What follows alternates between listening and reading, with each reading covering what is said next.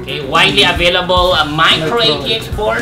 Yes, that is doable, but we're saying this is a better solution. Okay, just put it at the back of your monitor, and it looks like a whole one. Yep. We even provide the mount and the mounting plate and the screws. 2006, I had a Pentium 4 machine which I use in an internet cafe. The price is 1,000 peso per month. That's my electricity bill. Right now, with these machines, they're just probably 100.